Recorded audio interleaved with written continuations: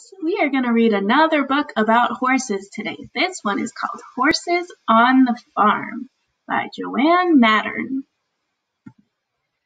There are almost 200 different breeds or types of horses.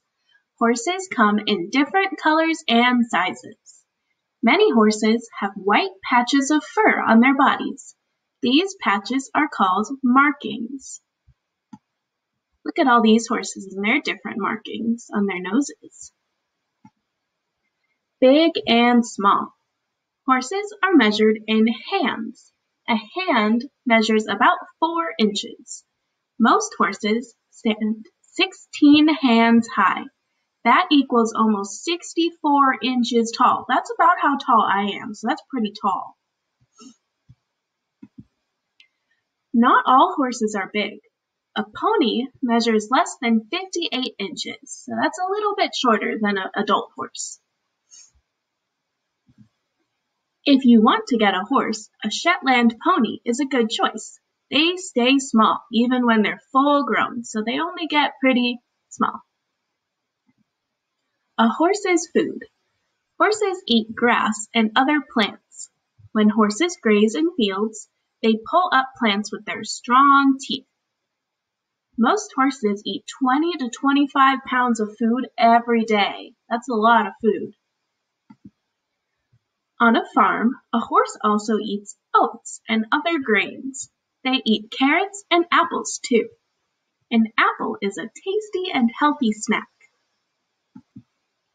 Life on the farm. Many horses live on farms. They graze and run in the fields during the day. At night, they go into the stable to sleep. In the stable, each horse has its own stall.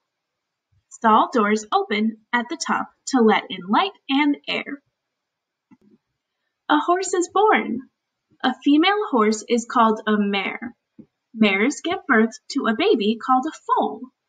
A foal can stand up right after it's born.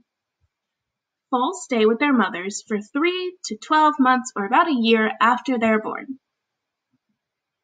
How horses help people. Horses help people in many ways. People like to ride horses. Some people ride horses in races or competitions. In competitions, some horses may jump obstacles up to 6 feet high. That's taller than me. Horses aren't just for riding. Farmers also harness horses to carts and wagons to pull heavy loads. There's a dog back in the back of this wagon. Horses also do work. Horses help on the farm. Cowboys ride horses to herd cattle.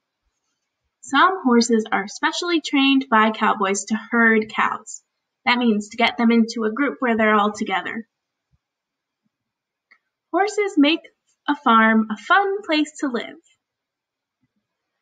Great job listening to this book, first graders. See you soon.